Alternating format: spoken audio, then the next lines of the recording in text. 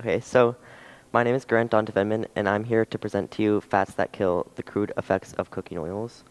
And I just have a question to start out, and this question might seem a little bit weird. You might not know what it has to do with cooking oils, but if I could just get a raise of hands for if anyone that has an answer.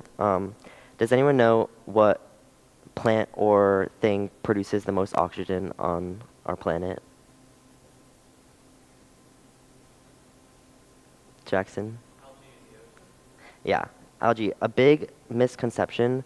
A lot of people think that it's trees that produce it, but produces 70% of the world's oxygen, whereas trees only produce around 30 to 28%. So that'll come into play a lot later. So firstly, I want to talk about why is this like an issue? Why are cooking oils an issue? Basically, cooking oils are both an issue physically and environmentally.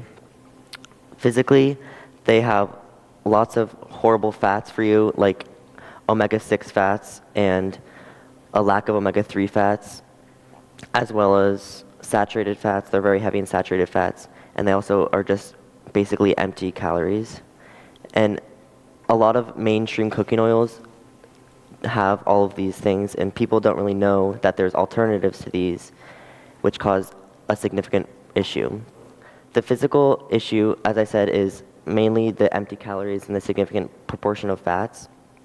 So basically, cooking oil has mostly saturated fats and omega-6 fats, and omega-6 fats are very good for you, but it's important to have a balance of omega-6 and omega-3 fats, and consuming cooking oils creates an excess of omega-6 fats, which are very unhealthy, as well as saturated fats.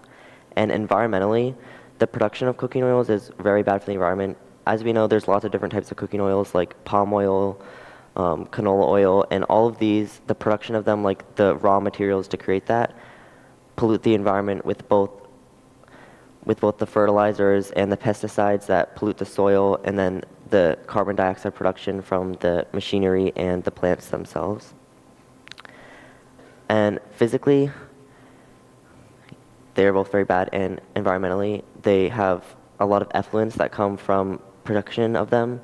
As we see here, there's a lot of oils are in everyday rivers that you see, everyday puddles that you see. Like you might see, it's like kind of a little bit foggy, and it looks not like water, but it's in there. It's a different color, and both the production and the use of cooking oils produces those effluents. So like when you are cooking with oil in a pan and you rinse it out, it goes into the like town water, and that pollutes the environment through effluents. So current solutions to this there's a lot of current solutions to this, but they're not very widely applicated. So there's a lot of solutions with kind of trying to filter out the oils from the water in the environment through like the water filtration systems and everything like that. And there's lots of enzyme-based like combat that kills the oils and everything in the water. But majorly, the best alternative to this is to use plants to create the cooking oil that are actually good for the environment.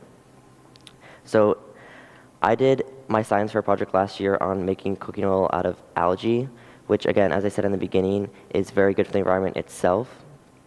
It's also very good for you and your physical health. A big health thing that people eat is spirulina, and that is an algae. So in this science fair project, I created an algae out of cooking oil. I grew it and everything.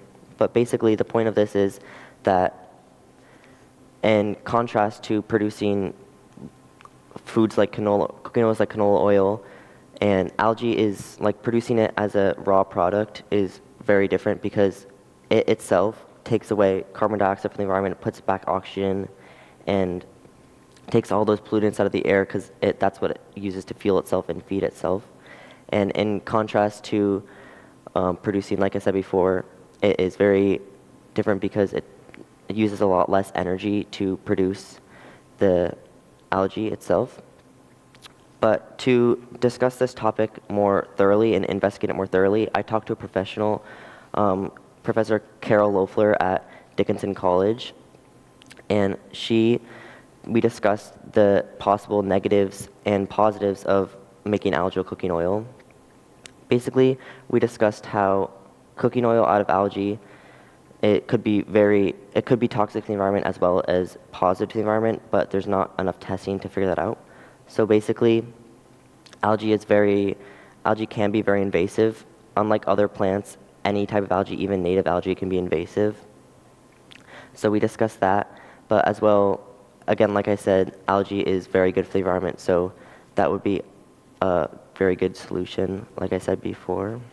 So as we see here, algae is farmed using massive farms like this that use very little resources. The only resources that they use, other than actual like human labor, are slight fans that they use in the water to churn the water. So again, very minimal resources.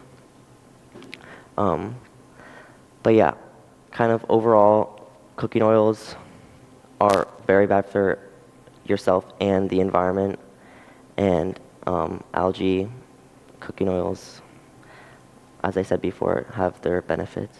So yeah.